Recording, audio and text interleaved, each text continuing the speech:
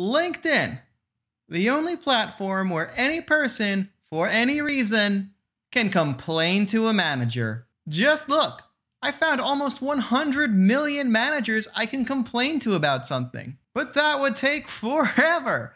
So we need to filter down this list to find the right managers to complain to. You know, my dinner was overcooked tonight, so I want to complain to some restaurant managers.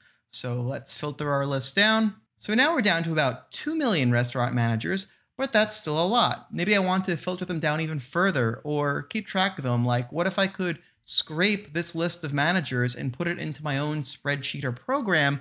That way I can keep track of the managers I've complained to so I don't complain to them again. I don't want to, really bother them or anything. Well, if you watch this video until the end, I'm going to show you how to do just that. Well, everything other than actually contacting the managers. I'm just joking about that part. So let's go back and look for some managers. I'm going to fiddle with these options now, maybe only find them in the United States, do some more filtering. Now, once I'm happy and I want to begin scraping the data, all I have to do is begin recording my network traffic, which is the traffic that Google Chrome sends and receives to LinkedIn while I'm using the site. To do this is very simple. I just need to right-click anywhere on the page and hit Inspect. This will open up Developer Tools. It's not that scary, which means that it's now recording my network traffic. Now that we're recording, we just need to browse LinkedIn normally. So in this example, I'm just going to keep clicking on the next page of my search results, go to the next one, go to the next one. Now I understand this is kind of annoying. Do you really expect people to sit here and click on next for 8 hours a day? Well, maybe, you'd be surprised. Unfortunately, though, LinkedIn most likely does not permit automated access of its site per its terms of service. So I can't legally advocate anyone go and use a robot or spider to get this data. You have to sit here and manually click on the buttons. Now, I'm sure there are people out there who have written Chrome extensions or other JavaScript-friendly tools that kind of drive the web browser for you, but I can't really get into that. LinkedIn does offer an official API for other marketing purposes. We can get into that in another video. If you're interested, leave a comment. All right, once you're done scrolling through all those 2 million managers, you can export the results to something called a Har file, which stands for HTTP archive file. It's not a well-known file format, so it's usually been overlooked and difficult to work with. But the free tool I'm going to show you next is going to help with that. So you can download your data from Chrome into this Har file and then re-upload it into my free tool, and it'll show you how to get the raw data out. So just go to the Network tab here under Developer Tools, and then click this arrow called Export Har, and you're done.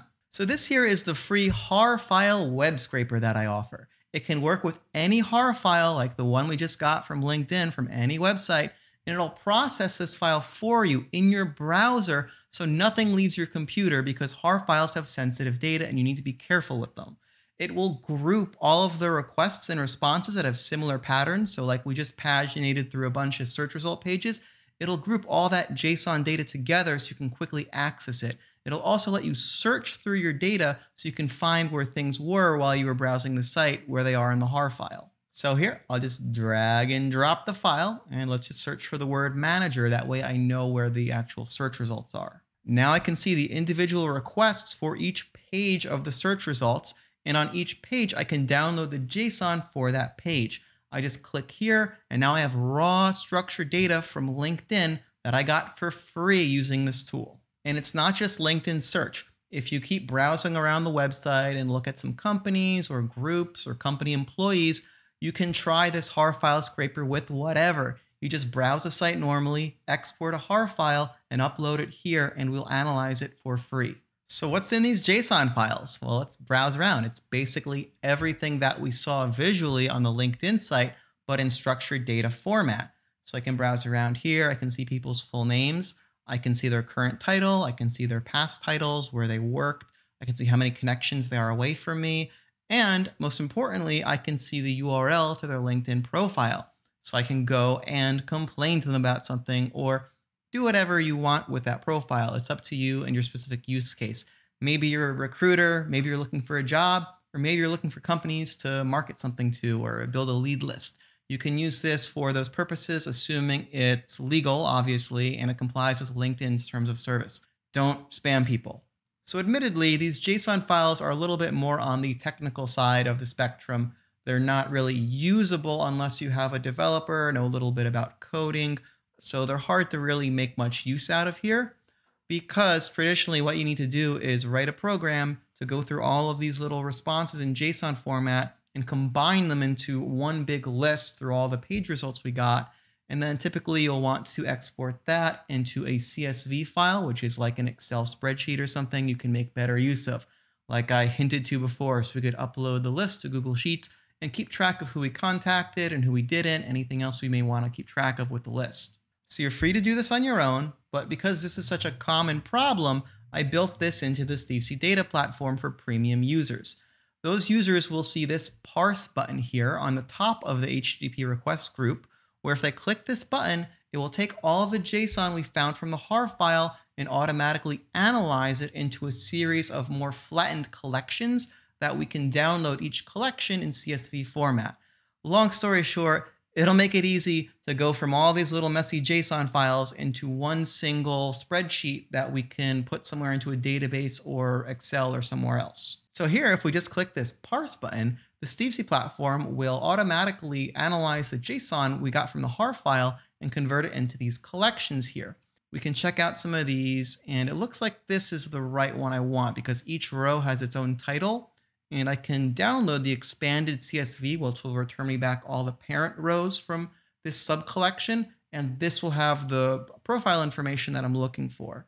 So I click here, I'll see the full profile information. I can see names, LinkedIn URLs, locations, current employer, past employer, etc. Now, because this is so useful, I wanted to document exactly where this data is coming from, also known as the endpoint from LinkedIn. Now, because we're not using an official LinkedIn API, we can't really go and re-access this endpoint outside of the app because it may be considered unofficial access from LinkedIn. They could ban our account. We don't want to go there. We're simply documenting the endpoint that another person could look for in their Har file if they were to upload it to the platform, where they could expect to see all these search results. So this new endpoint feature allows me to save and contribute to the SteveC platform. Anyone is free to do this. It's totally free. You just need a signed up account with your email address.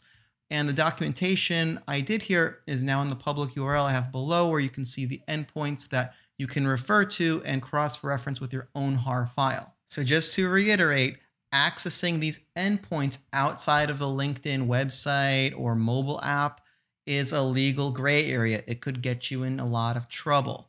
What you can do, though, is use the LinkedIn website in full accordance with their terms of service, like we just did. While recording traffic, you can export that Har file, and then SteveC will process the Har file. That way, you're not accessing LinkedIn. SteveC's not accessing LinkedIn in any way that may violate its terms of service. So that's it. Complaining to people on LinkedIn is just a drag and drop away. You can try for yourself with the link below, and you can start tracking your LinkedIn connections and people you want to outreach to more intelligently using the free tool, or consider upgrading to the premium subscription if you need everything in CSV format. Please like if you learned something, subscribe if you want to see me scrape more sites, and let me know in the comments what your feedback is, or if you have any other recommendations of websites you want to see me scrape. Thank you for watching, and stay data-driven.